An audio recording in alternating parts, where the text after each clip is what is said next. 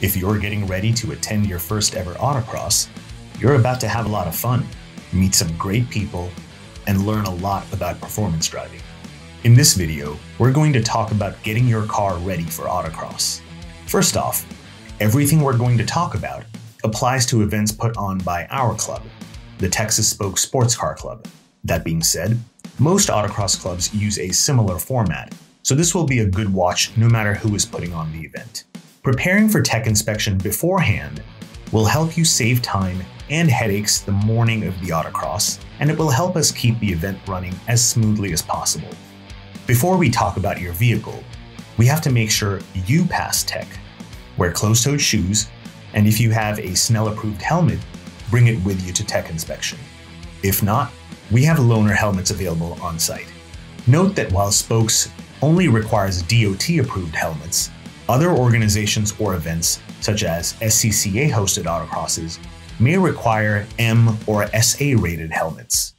Check on the helmet rules for whichever organization you are running with.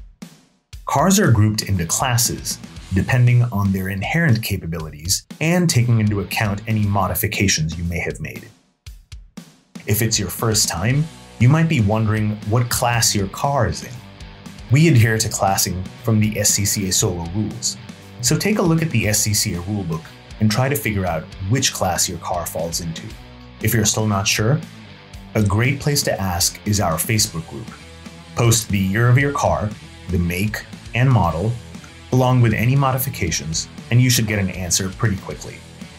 If all else fails, a tech inspector will help you figure it out the morning of the event. At your first event, we recommend registering in the Novice class. You can stay in the Novice class for up to 6 events, or until you win. Being in the Novice class adds an N at the front of the class letters you will display on your vehicle. For example, if your car is in G Street or GS, the letters on your car would become NGS for Novice G Street. In addition to your class letters, you will also display your number. Numbers are chosen on a first-come, first-served basis, and any number between 1 and 99 will suffice. If 2 drivers are sharing the car, then the second driver will have a number that is 100 plus the first driver's number. So for example, if the first driver's number was 52, the second driver would be 152. At tech inspection, our tech workers will check that your class letters and number are clearly displayed on both sides of the vehicle. They should have high contrast against the color of your car. For example, a white car might use blue or black tape or magnets, but not yellow or beige. Numbers should be at least 8 inches tall, and class letters should be at least 4 inches tall. This is so that course workers are able to read it clearly from 50 feet away as you speed by on the track. It is your responsibility to check with registration to make sure that the class letters and numbers displayed on your car match what we have in the timing computer. Now, let's go over the main items that will be checked on your vehicle at the morning tech inspection. It's a good idea to check these items yourself the day before so you can address any issues beforehand. Tires are a critical item. Make sure there are no cords visible on any tire. All lug nuts must be present and tight on your wheels. There should be no play in the wheel bearings or suspension. If you see a tech worker pulling on your wheels, this is what they're checking for. Any leaking fluids will fail tech inspection, so check under the hood and under the car for leaks in brake fluid, coolant, oil, or power steering fluid. Your battery must be secure. Check that your battery tie-down is tight, along with everything else under the hood. Tech inspectors will also check your pedals. Both the brake and accelerator pedals should be working properly. The brakes should be firm, and the accelerator should return smoothly. Please be aware of anything that your pedals could get stuck on. This could be something as simple as a piece of worn carpet or even small debris.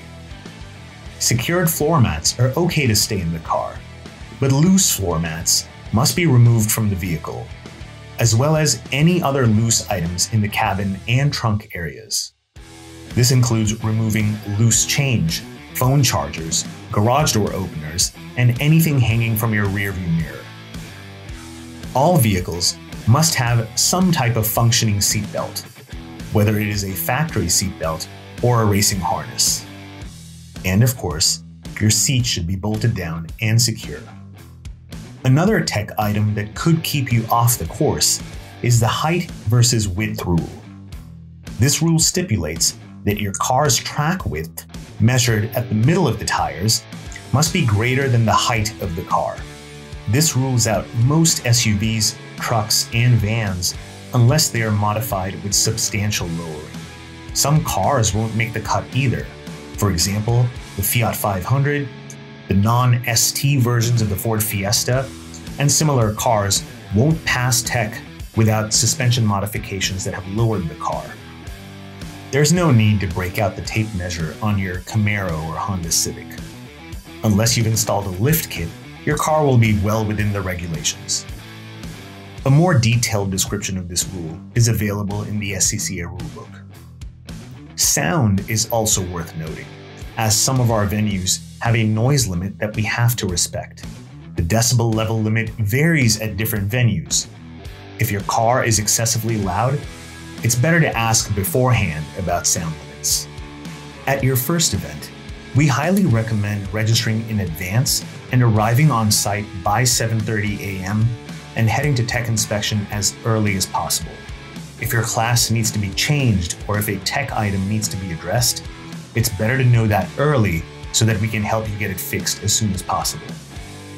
Once you're teched and checked in at the trailer, be sure to attend the Novice Coursewalk that happens just before the driver's meeting. If you have any questions about passing tech inspection, you can comment below, send us an email, or join our Facebook group and start a discussion.